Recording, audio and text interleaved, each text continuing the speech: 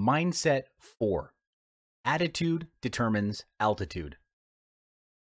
Excellence is not about skill, but attitude. In order to achieve seven-figure income, you'll have to banish excuses that get in the way. Even when you fail, don't lose hope. Keep striving ahead and do your best. In life, there are no failures, really, only lessons. Just like Albert Einstein, he didn't stop trying even after multiple failures and attempts, because he knew that it was through those failures that he would learn, grow, and never make the same mistake twice. To be a leader, you'll need to be a good role model to your team members.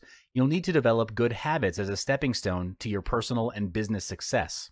And when it comes to hiring staff, hire those who display a good attitude as well. How do you know their attitude towards work when you first meet them, though?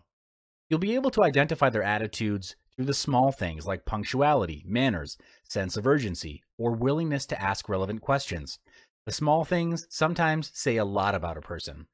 Why is attitude so important, and how does attitude play a role in moving the company to a higher level? Well, how you do anything is how you'll do everything. A staff with a good attitude will do anything and everything with their best effort. And these are the kinds of employees that you should look for and surround yourself with to be in your company.